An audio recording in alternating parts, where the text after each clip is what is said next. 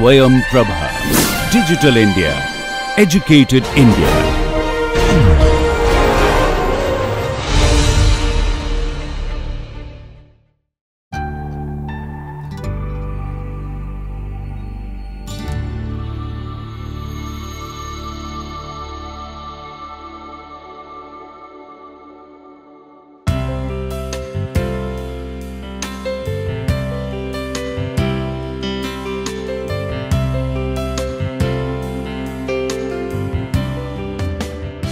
Welcome to the lecture on numerical methods for solving governing equations.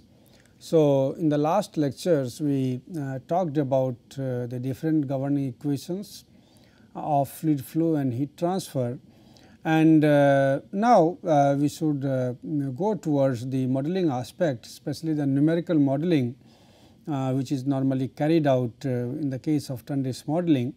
So, what are the typical numerical methods which are used for solving those governing equations, because we need to solve these governing equations to find the distribution of the variables like pressure, velocity or temperature and many more at the different points in the domain.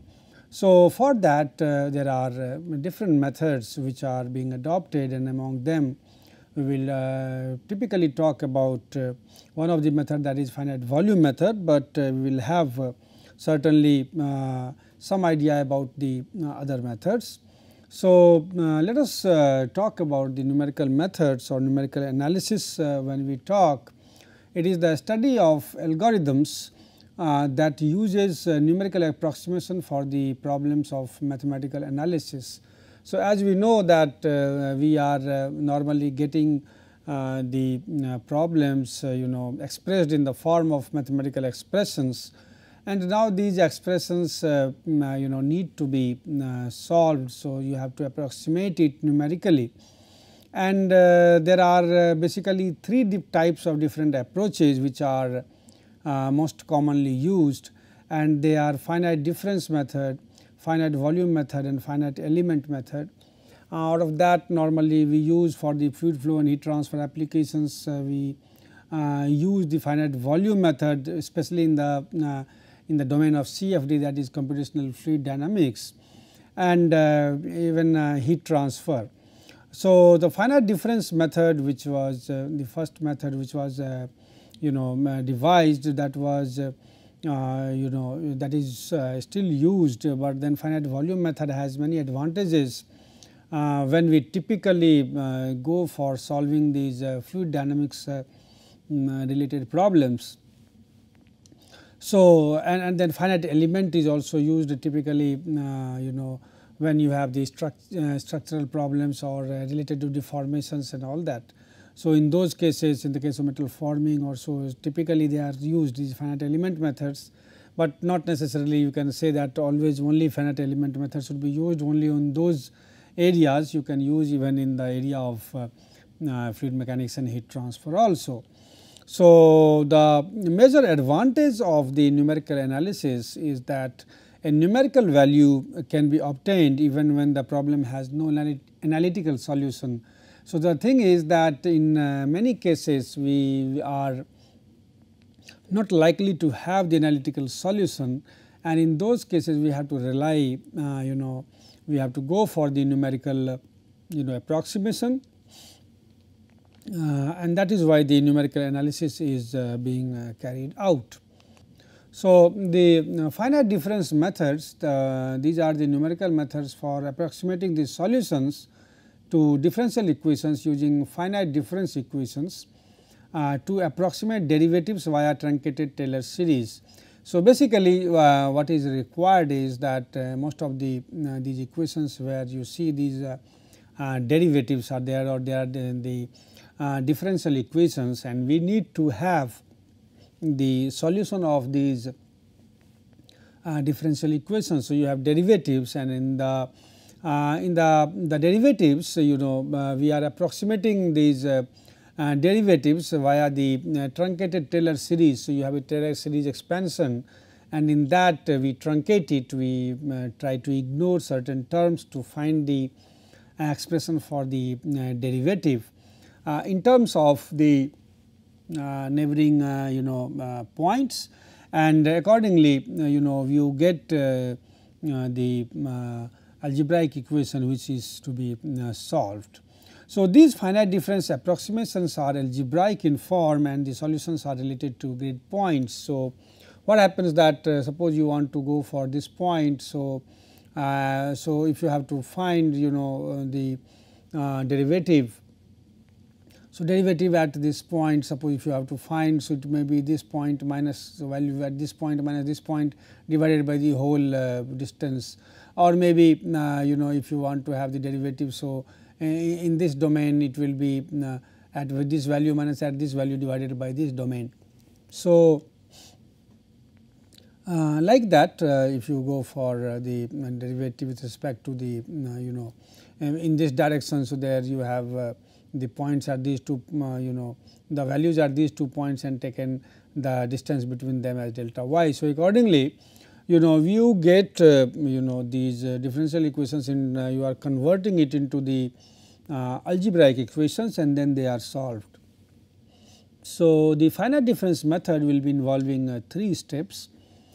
First is that you divide the domain into a set of grids of nodes. So, you have a domain. So, you will be dividing it in the form of nodes.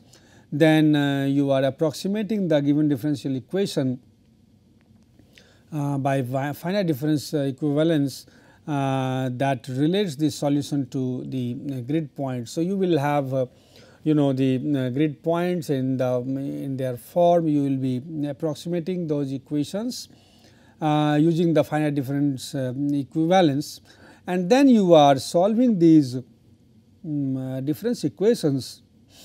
So, that will be subjected to the prescribed boundary conditions or the initial conditions. So, once you have the equations at the different points, not points, basically for every node you will have the equation, and then you will have also the conditions at the in the form of initial conditions or the boundary conditions which are there at the boundaries. So, then they are solved.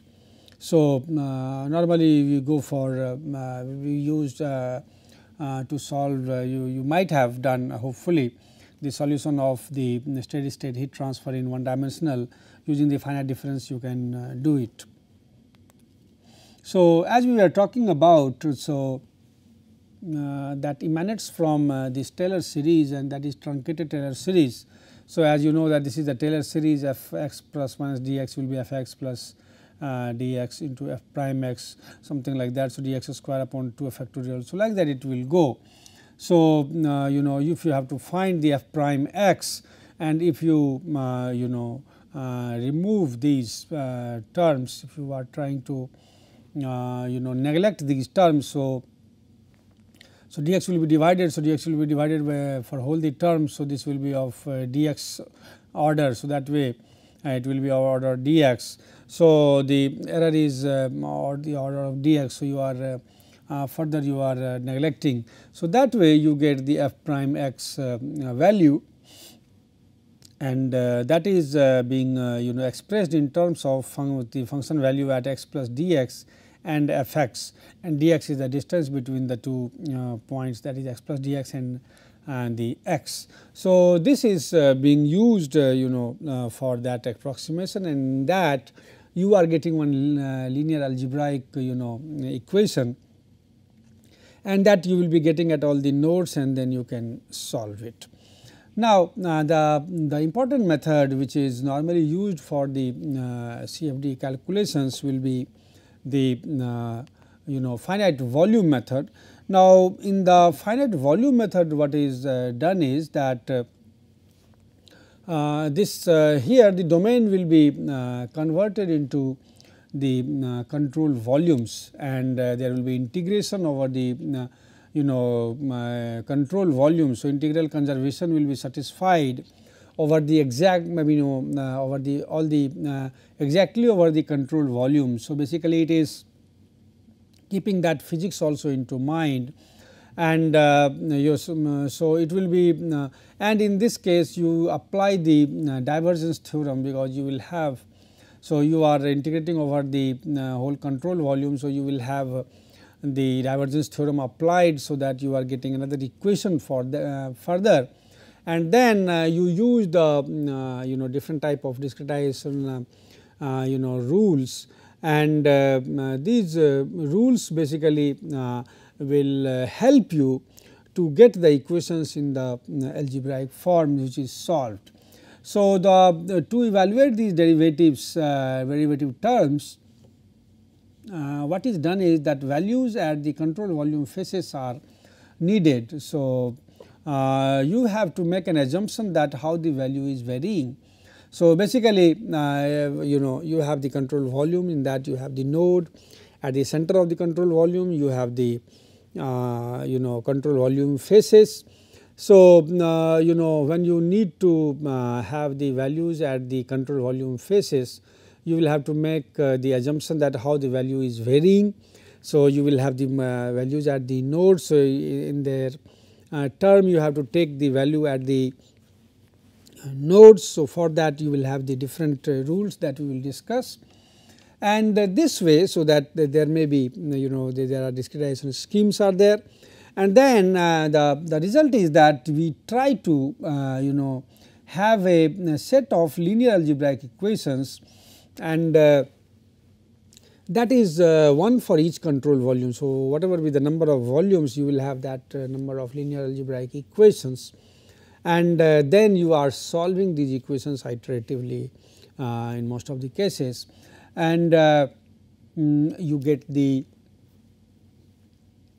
values at the different points of interest.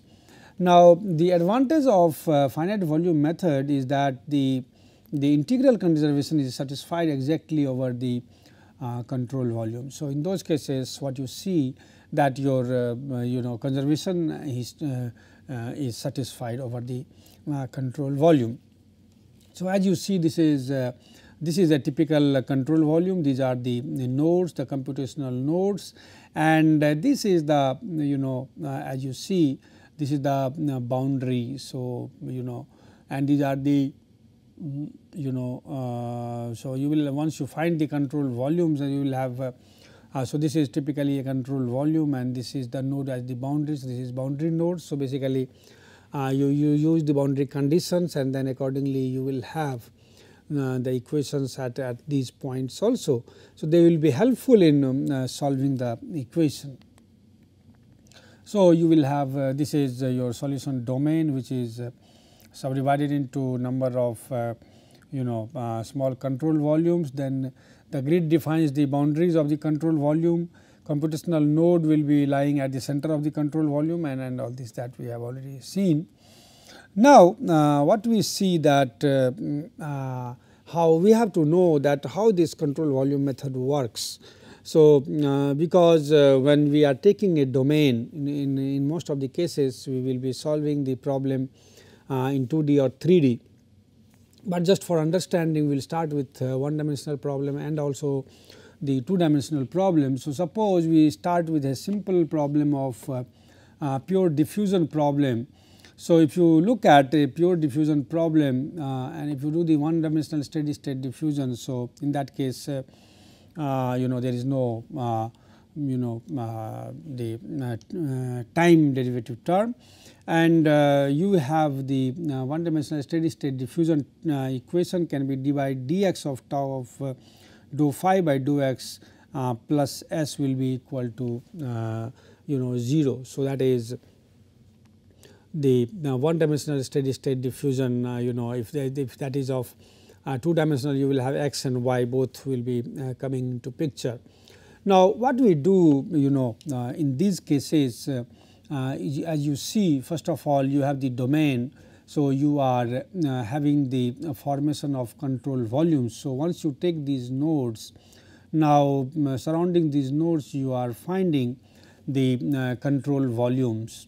So, as you see, you are having, so this way you will have the control volume at this point. Similarly, you will have one control volume at this point. So, that way you can have these different control volumes.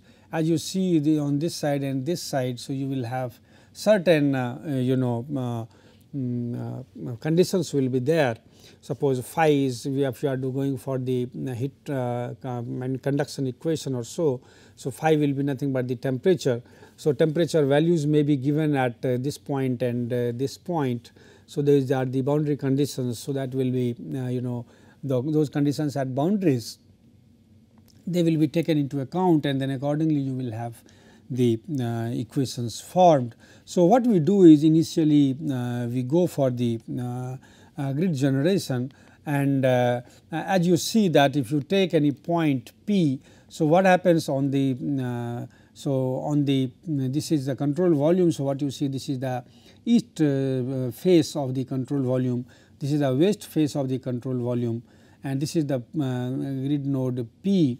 And similarly, you will have these distances. So, they will be represented by delta x WE. So, west to east surface, the small will be that surface denoting the surface.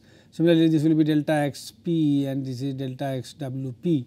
So, these are the distances, and this will be again the distance between the nodes P and the east node, and similarly between EP and the west node, it will be delta x capital WP. So, you make these grids, and normally we the practice is that we make these control volumes near the edge of the domain in such a manner that the physical boundaries should be matching with the control volume boundaries. That is what you see, that here also if you make these boundaries. So, the control volume boundary will be making coming in here in the same line with this surface boundary. Now, after doing that, what we do is we do the discretization, and if you look at the equation. So, what we see that we get once you do the discretization, you get the equation in this form. Now, how we get the equations in this form? So, what we have seen, we saw that you have d by dx of tau d phi by dx plus s, it will be equal to 0. So, this is your equation. Now, if you go for the integration of over the control volume. So, what you do is you are doing the integrations, you do the integration over the control volume, that is delta V, and it will be d by dx of tau d phi by dx and plus again. So, this will be dV, and then again you have S dV. So, that will be also for the volume, you are doing the volume integration.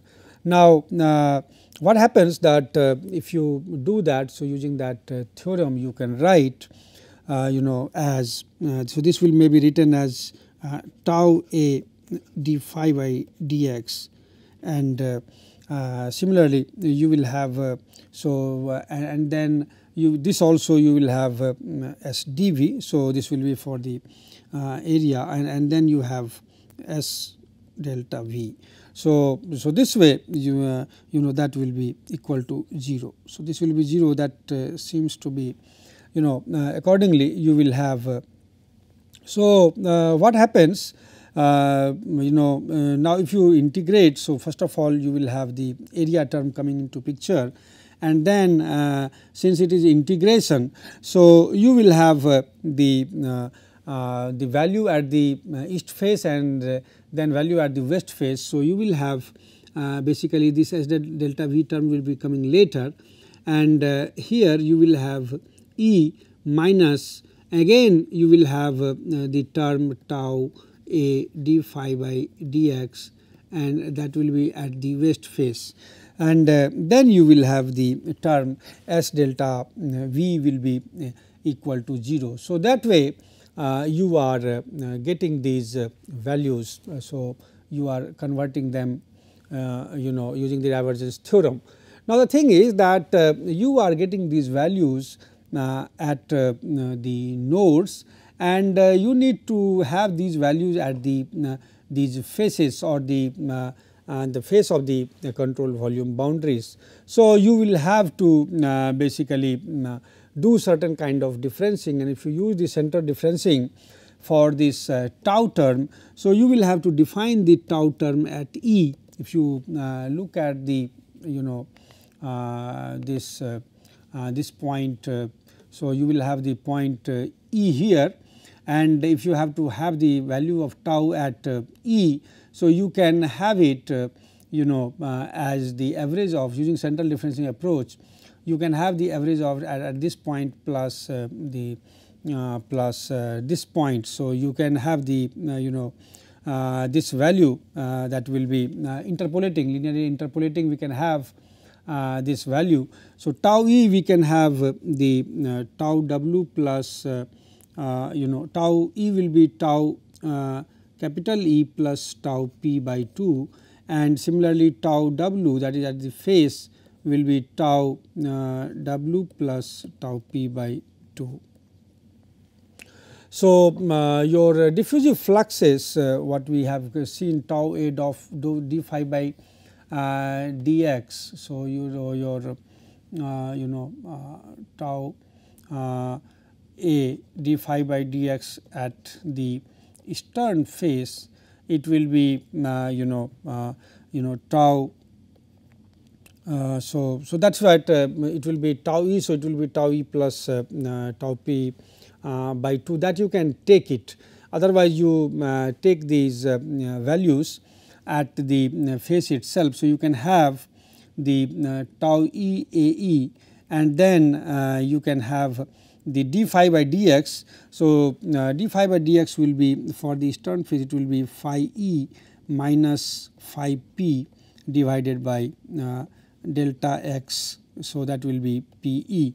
Similarly, tau A d phi by dx at the west face, it will be tau W A W, and then you will have phi P minus phi W, and then divided by delta x W P.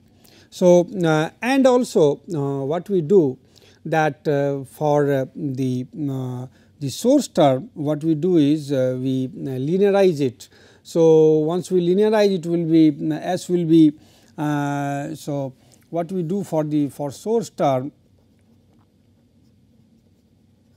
So, it will be linearized, and that we represent as this S delta V.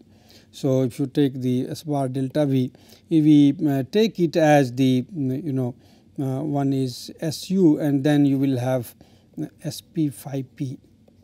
So, we are linearizing this source term, so that the term which is when we are doing for the getting the equation in terms of phi P, so at that time this will go on that side.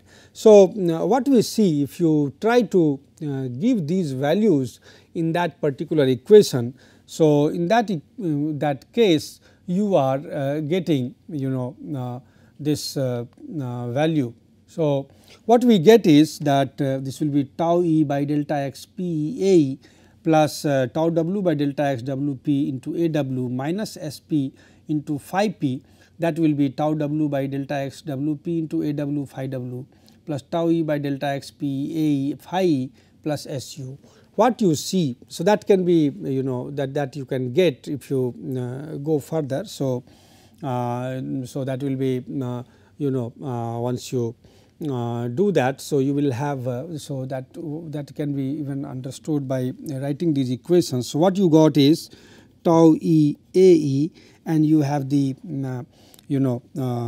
d phi by dx. So, that is at E. So, it will be phi E minus phi P. So, you will have phi E minus phi P divided by delta x, that is your P E, and similarly you will have tau W A W, and then you have d phi by dx. So, that will be phi P minus phi W divided by delta x, and that will be Wp or Pw. So, you can write, and then so that will be and then plus Su plus Sp phi p. So, that will be equal to 0. What you see is that now this equation can be written, what you see that you have phi p and you have phi e and phi w, and there is one source term Su. So, if you rearrange these terms and take the equation, you get that equation in terms of phi p multiplied by something will be equal to some constant multiplied by phi e plus some constant multiplied by phi w plus Su will come here. So, that we will write as Ap. So, and then we write as Ae, then Aw, and then you have the source term. So, that is what you are getting, and Ap will be. So, that is what this same equation you are getting. So, this will be phi e by delta x p A. So, that way now getting the phi e, whether how should you get it, you can have in general you can get the that phi e value as the average of the value at towards the at the east and also at the p node. So, that way you can get in simple terms, but that also may be taken differently, and that we will study later on that how it is done.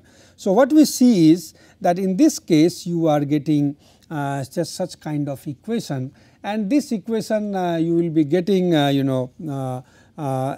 for all the control volumes, and then they are solved, and you get the value at the nodes. So, this is how your equations are solved in this case. Similarly, I mean we can go for the. So, what we see normally in the finite volume method, you have the discretized equation which is must be set at each of the nodal points in order to solve the problem. We got the equations for the control volume, and also we will have the equations for the at the boundaries. So, you will have certain boundary conditions will also lead to some set of equations, and accordingly you will be solving them. So, your discretized equations are set up at the nodal points, and which are adjacent to the domain boundaries, those volumes. The discretized equation is modified to incorporate the boundary conditions. So, what happens that at the boundaries you will have to modify that equation, because that condition needs to be satisfied.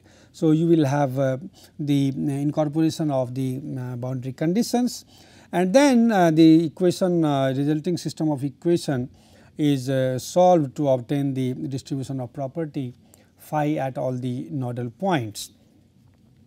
Now, if you so that was done for the one dimensional, and what we saw in the one dimensional flow, you have the control volume and you have one node towards the east and one node towards the west, and so they at this particular point you are getting the value at this point expressed in terms of the point at this and point at the value at this point as well as at this point, neighboring 2 points, and then you are solving them. Now, that was a simple one dimensional case. Similar can be extended for the 2 dimensional cases. So, when you have 2 dimensional diffusional problems, so it will be dou by dou x of tau, dou phi by dou x plus dou by dou y of tau, dou phi by dou y plus S phi will be 0. So, what happens here? You will have the control volume and you will have the phases towards the north and also towards the south. So, so what happens that in this case you get the value at the P point, it will be expressed in terms of west, east plus south plus north, and then plus the source term. So, same in the same way you will have the equation coming in this form, and this equation will be so you get these equations at all the nodes, you will be getting those equations, and these equations are solved, and you are getting. So, same thing applies for even the 3-dimensional problems where you have top and bottom also. So, you will have the 6 terms plus the source term will be coming, and that needs to be solved using the proper algorithm. So, there are many algorithms for solving these set of linear equations in those cases. So, this is about the finite difference and finite volume method typically. There are methods like finite element also, but we will be talking more about the finite volume methods in our study in the coming lectures. Thank you very much.